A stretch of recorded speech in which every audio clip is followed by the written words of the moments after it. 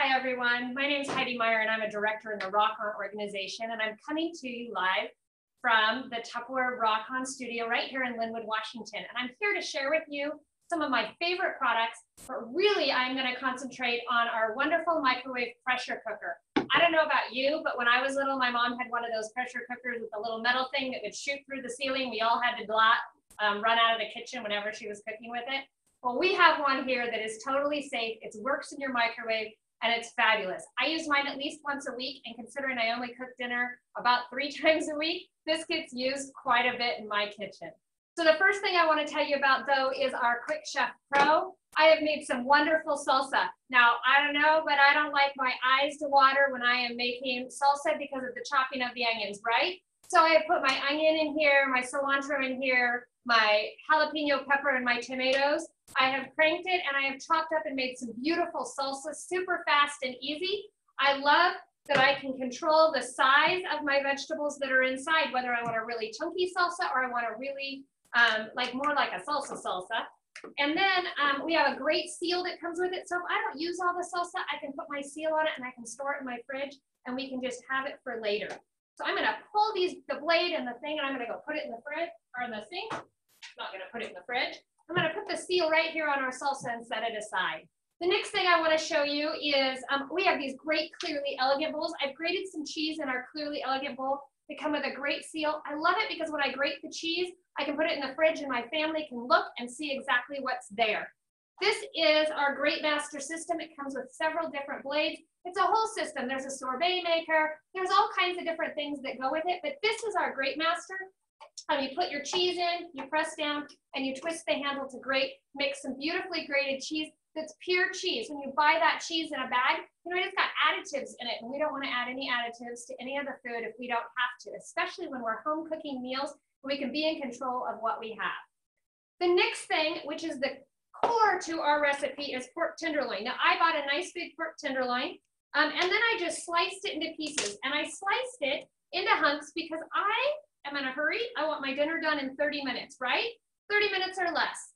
I'm using our Grate chef knife. Now, you guys, something I love about our knives, and since I use this one, I don't want to stick it back in the sleeve, so I'm going to grab a different knife and show you.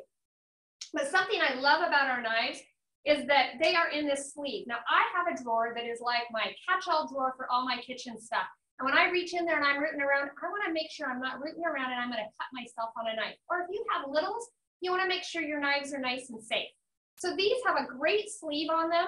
These knives are very sharp. I have not had to sharpen mine in 4 years, but if you do need to sharpen them, Tupperware also takes care of that, and they have a great knife sharpener for you. So these are our knives. I've used the chef knife to chop my pork tenderloin, and then I'm going to open up my pressure cooker. I'm going to put my pork tenderloin inside. Now, a couple key features about our pressure cooker. One is that it has these little arrows on it. These arrows, when you line them up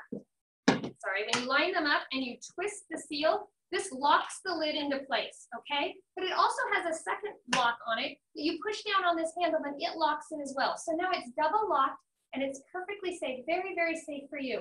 In fact, inside there's a rubber seal, and I'm going to show you that rubber seal in a minute. If there was any problems with either the lock or with this, the rubber seal will drop into the pot itself and create it so that there is no pressure, the pressure is released. But when we take it out of the microwave, this little yellow thing is going to be raised. I don't know if you can see that, but there's a little yellow thing here. It's going to be raised. We want to wait until that goes down because that's going to tell us that the pressure has all been let free of our pressure cooker and it's safe to open. When it's safe to open, we pop up the handle, we twist the lid, and we open it up. And inside you'll see is that rubber seal. It's really easy to take in and out. I run it through my dishwasher to make sure it's super clean. So here's my pressure cooker. I'm just going to put my pork in here. Now this is, like I said, just a regular pork tenderloin. You can get a giant pork tenderloin for like $9 at the grocery store. A giant one will feed your whole family. I'm going to take my salsa and I'm going to dump my salsa that I just made, my nice fresh salsa, right over the top of it. And then I'm going to take some chicken stock, just some basic chicken stock from the grocery store. I like chicken stock better than chicken broth, but that's up to you. I'm going to dump it on in.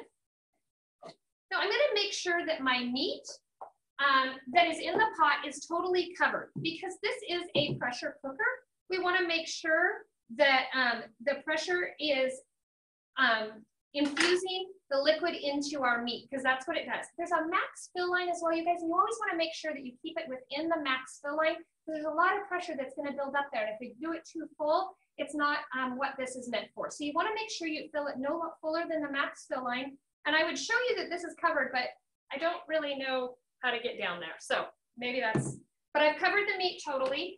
I'm now going to match up my arrows.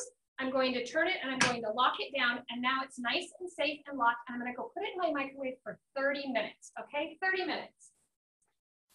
Now, while that's cooking in my microwave for 30 minutes, I might grate my cheese then, whatever other ingredients that I need to do, and I'm going to fill my serving center with those ingredients, my sour cream, my guacamole, all those really yummy things, and this is going to be like my taco bar tonight, right? With my shredded pork and my taco bar. And when I'm ready, I'm going to put the lid on, and when I'm ready, I'm just going to take the lid off, I'm going to store it, and I'm going to set it on the table, and then whatever leftovers we have, I'm just going to put the lid back on and put it back in my fridge. Isn't that great? And then tomorrow we can have taco bar again, because I know I'm going to have some leftovers. Okay, are you ready to see our finished product? So this has gone down. As you can see, the yellow knob has gone down, so it's safe for me to open. I'm going to unlock, and I'm going to twist it to open. Okay, yummy, nice, and steamy pork tenderloin in here. I am going to grab a plate and put a tortilla on it. I'm going to be all ready. Using our handy tongs, you know what? I love our tongs because they can open or close super easy. And I'm going to drag a hunk of this pork tenderloin out here. Okay, so here's one of our hunks of pork tenderloin, and look at this. It is just going to fall apart in shreds. I am so excited about this. You know, when you go to those fancy Mexican restaurants and they have that delicious, moist, tender pork, well, that's what this is. So I'm going to take that pork, I'm going to scoop it up, I'm going to put it on my tortilla. I'm going to add a little bit of cheese. I'm going to add probably some guacamole, some sour cream if I had filled my serving center. And then I'm going to take a slotted spoon, and I'm going to go in here and I'm going to get some of this yummy hot salsa, and I'm going to put it right over the top of that. Look at that. Yum. I'm going to roll up my tortilla. And look at that. I have a wonderful dinner. I did this dinner in 30 minutes or less. And actually, it was less than that because it was cooking in the microwave for 30 minutes, right? So all together, cooking in the microwave about 30 minutes, and I would say give yourself about 5 to 10 minutes of prep time, and that's with grating your cheese. And if you buy pre-grated cheese and pre-done salsa, that's going to cut your prep time even more. Hopefully you learned a great recipe today. You learned how to use some of our wonderful things, especially our microwave pressure cooker. I hope you have a wonderful evening and day. Bye-bye.